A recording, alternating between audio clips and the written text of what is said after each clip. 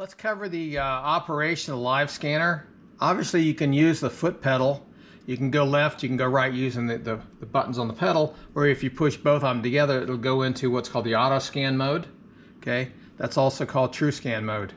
But you can also do that on the remote, and the way you do that is on the remote. If you press the A and the B button at the same time, like this, it will then put it in auto scan mode. So then it will do its 300-degree sweep, which is great for searching, and I'll show you that in another video. But basically the nice thing about that is it lets you drive the motor, the trolling motor, or wherever you want, and you can automatically scan, look around for stuff. If you're done with that, you hit basically any of the buttons here. You hit A or B, and if I hit the A button or the A button like this and hold it down, it will then move the trolling motor, or sorry, the live scanner to the left.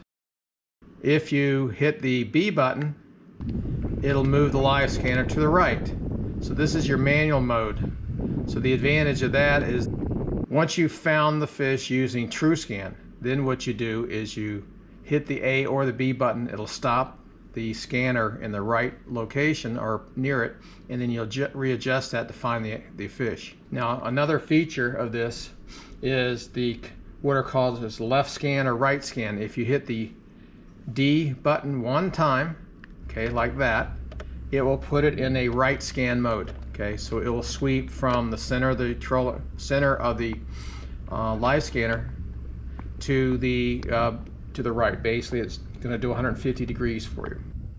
If you hit D twice, then it will start sweeping to the left.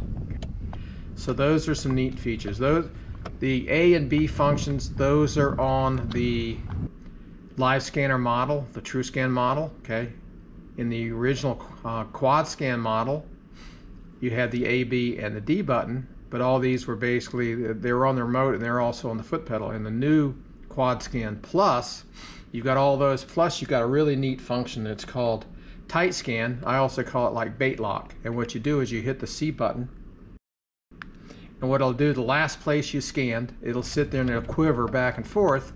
And the neat thing is that if your boat's slightly adjusted, like for example on the St. Lawrence, heavy current will push the boat a little bit around, you know, basically because that's just the way the anchor mode's going to work. It has to continually increase and decrease speeds to maintain current position. So you hit the C button. So once you want to exit any of these things, just hit the A or B button and everything goes back to normal. So that's your basic operation. There are instructions here. I don't know if you can see that, but these are the instructions that come with it. But I think seeing it's a little bit easier. But the idea is that once you get your live scanner, you just simply play the remote and see what it does. And the way you can do that is you can have it on your boat and run it back and forth. Okay, thank you.